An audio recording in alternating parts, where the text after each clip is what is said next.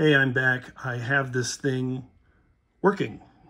I haven't done any, I haven't made any chips yet, but I will. The 4-jaw chuck doesn't want to close all the way. I'm not sure that's actually an IMCO product, or if it's something that was added later, or possibly it's full of crap, or possibly it's put together with the jaws in the wrong position, but that's as far in as I can get them all.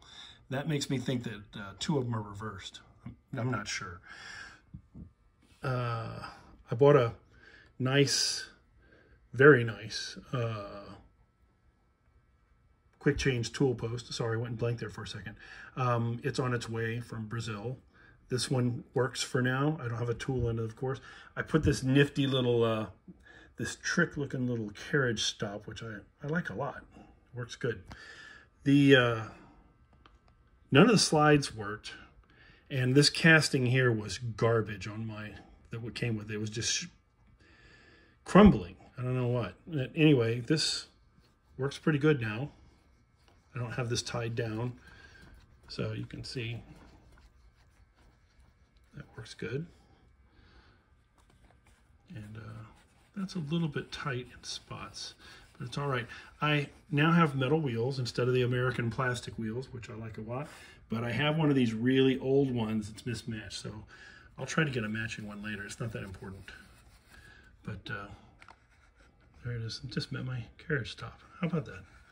Pretty nifty. Everything works well. I don't feel any slop or play. That's why everything's a little bit snug. When I get it to where it's really happy, there's a little bit of play. So I have to find the sweet spot for all that.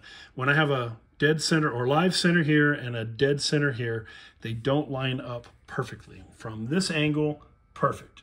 From this angle, perfect. And then up here, this is a little bit that way, but it's noticeable. I'll post some pictures if I can do that.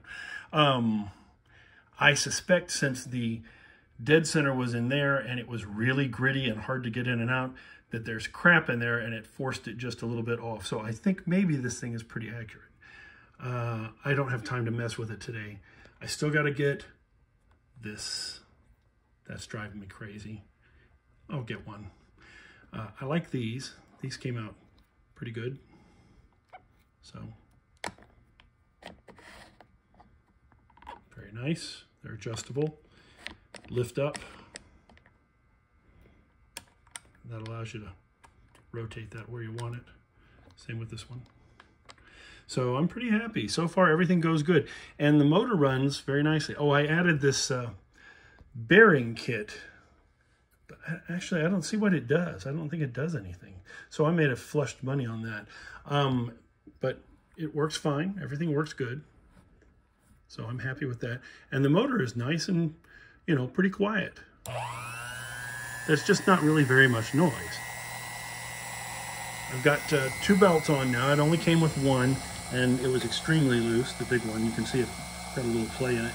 But I got the small one on, so I've got it set at the slowest speed it can go.